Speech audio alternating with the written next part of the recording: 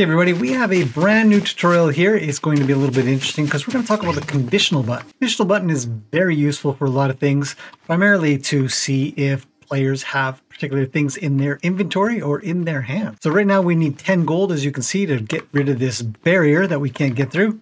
So let's grab 10 gold, come over, use it, and we can make it in. All right, so if we go back to here, reset the barrier, try this. It says we need gold. So we'll do this. Now I have 10 gold. So we could do this again, but I'm going to show you another thing. If we step on this trigger here, it's going to require us to have more gold. Why? Because we set it to 30 via code. So that's cool. So let's grab some more gold. All right, so now we have 30. We could just come up here and use this, but if we want to, we can actually hide this conditional button and instead do it via code. So if I come across here, it takes my gold and the barrier opens. So that's the second way that we can use conditional buttons. Now, in the last way that we can use conditional buttons, we can have a guard here. And if we wanted to make sure that the player had something in their hands at the time, like they're using a particular weapon, we could even use inventory like the gold. But if we go up to this guy and kill him, then the barrier disappears because I had a pistol in my hand. And that is not tied to this conditional button. It's tied to another one that we can't see, which is right here. But usually you just hide that somewhere. I want to show you guys some stitch. So let's take a look at how we code this up and build this in UEFN. All right, we're inside of UEFN now, and I'm going to show you all the devices that are required to make this happen.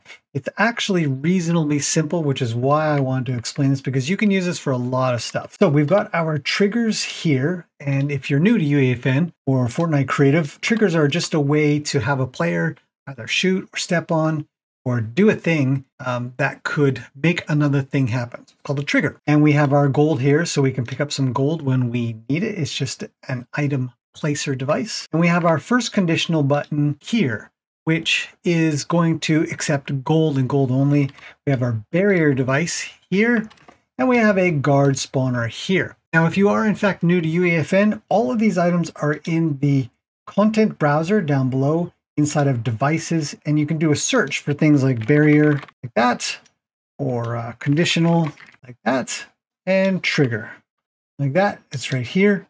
And of course the item placer, which has the gold in it here. And you can set that up inside of the details panel. If we click on this guy here, we can see in the details panel here that we can set up our item list. It has one item in it, and that is gold, which of course, when you open this thing up, you can just search for gold.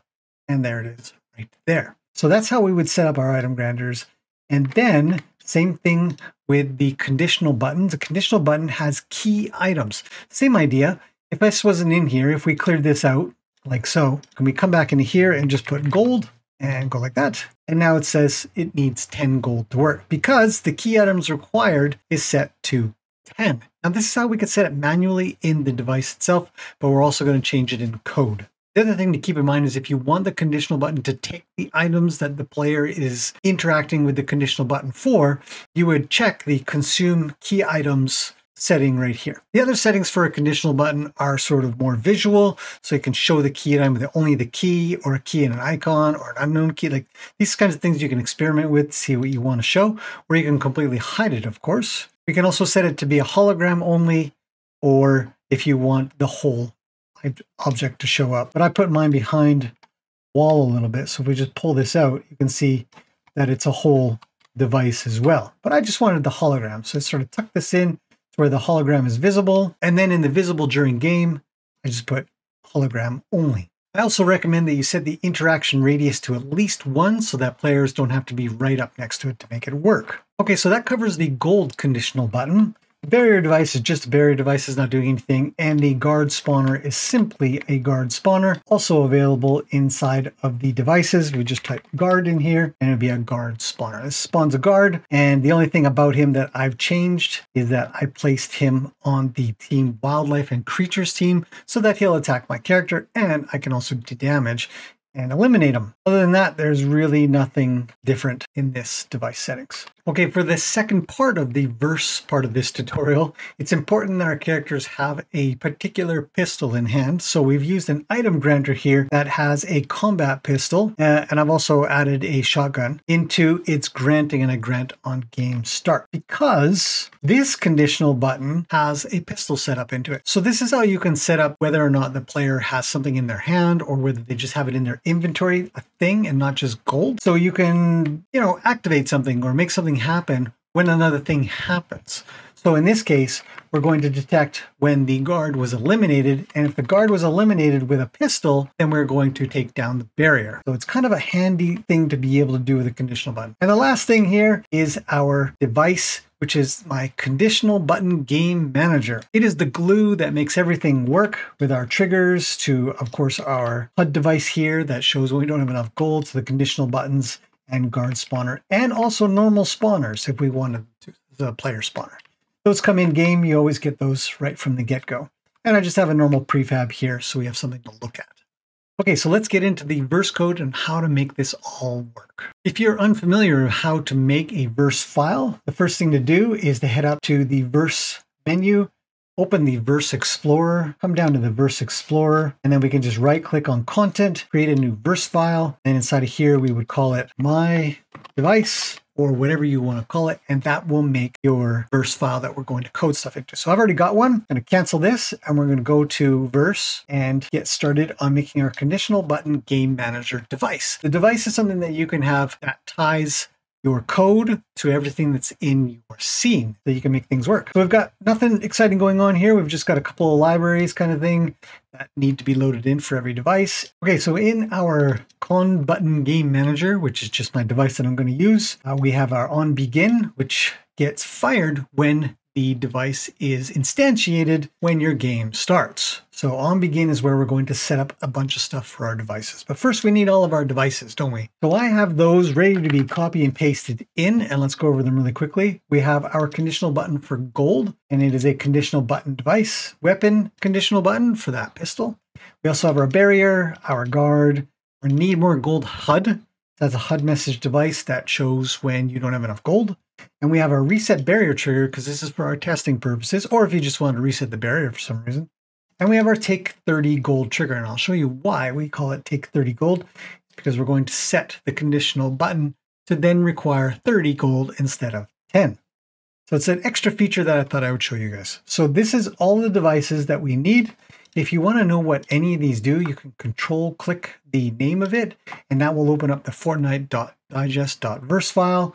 And that will give you an idea of everything that you can do. Like the activated event, when it fires off, when somebody uses it, you can enable and disable it, which you can also do with toggle.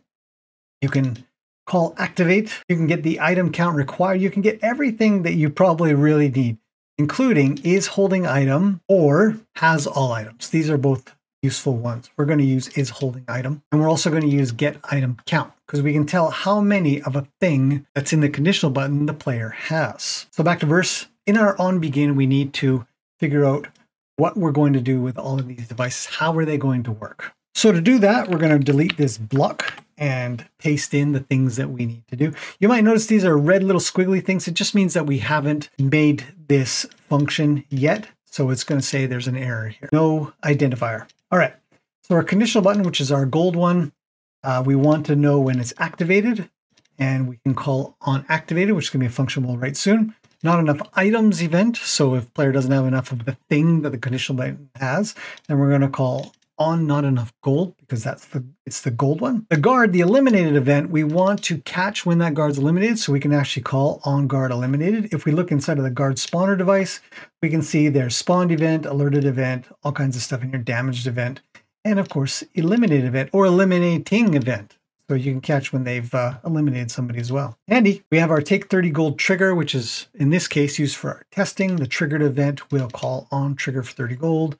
Reset barrier trigger resets the barrier. We're going to write this right now as well. Okay, let's work through our list of functions we need to write. So we're going to have the reset barrier one. Triggers always give us what's called an optional agent. We know that because this is an optional agent, because that is a question mark ahead of the type of object that it is. Hopefully this isn't confusing. This is all stuff that you can just straight out memorize. Triggers are always written like this.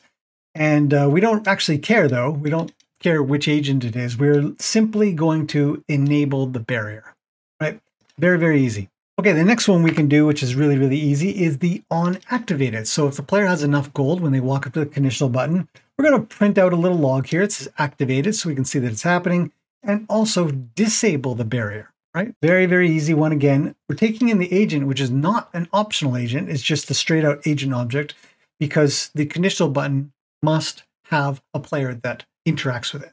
So it's not going to be optional or maybe, whereas triggers, turns out, maybe they could be the player that fires them off. Okay, the next simple one that we can do is the on not enough gold. So with the conditional button, if there's not enough items that the player has, not enough gold in this case, then we are simply going to do need more gold underscore HUD dot show to that particular agent, which is just the HUD device. HUD message devices are really common. You'll use them a lot in your games.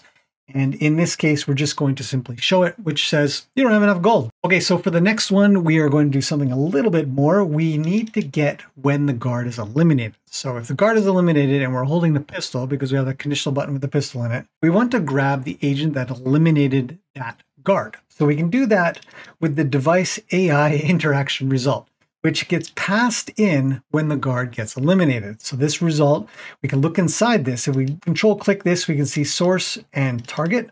So the agent that triggered the interaction, which is also an optional again, so we have to check that out. In this case, we're going to set if this thing exists. So right now I've called it agent, but you can call it anything you want. It doesn't matter what you call it. I've just called it agent because that's the common name that we would use for players. And so if this equals something, so if the result, the source, question mark, if this is legit, if this doesn't pass back false, then I want you to do a thing. So in this case, we're going to check the weapon conditional button to see is holding the item that is in that conditional button for that agent. Is that agent holding the pistol? If I eliminate him with the shotgun, this wouldn't fire off properly because we're looking for the pistol. Then we disable the barrier and we disable the guard as well so they don't keep spawning out. So that's kind of handy as well. Now, the very last thing that we need to do is the trigger for setting 30 gold and also to check programmatically. This is the coolest part because you can just hide your conditional buttons and not have players directly interact with them and have something else trigger them. And that's what I really want to show you guys. On trigger for 30 gold will fire when the trigger is triggered by the player when they step on it, or you can have them shoot it, or you can just trigger it from some other thing. And we're going to grab the agent that did that. So again, we're doing the same thing. We're checking to see if this object exists inside of maybe agent optional here, right? Because this is an optional object. So it's really common, just something that you need to memorize and how it works. Very easy to do. We're going to then set the item count required to 30. So maybe this is a part in your game that's got like an easy path. You're like, okay, if you're going to take the easy path, you need more gold. If you take the hard path, then just set it to 10. But I wanted to show you guys that you can change that item count required straight with code. So it's really cool. So then we want to see how many of the particular item of that conditional button the player has. And we're using 0 here because that's the first item in the list of items in the conditional button in that array that we set up, passing in the agent, which is the player. And we print out how many do they have? You know, do they have enough? We're not sure because we're going to do the check down here. So we do a little bit of a comparison. If the player has greater than or equal to 30, then we will activate the conditional button. Remember, the conditional button is set up to take. So we actually don't have to use an item remover to take gold out. The conditional button will just take it out. And if not, then again, once again, we call the need more gold HUD to show for the agent because they don't have enough gold. So this is really cool. There's 3 ways that you can use a conditional button. You can mess around with it with code, or you can just have them interact with it directly. I think it's really useful. I'm pretty sure there are a majority of the maps that would use these things for something. So you guys might want to as well. All right, the last thing you need to do is bring an instance of that device that you just made right after building it. And you can build your device by going up to verse, build verse code, and that will build your device. And it should show up inside your content browser. So you can see mine's right here. But bring it into the scene. You can just place it on the ground somewhere. We're going to go and make it invisible in game.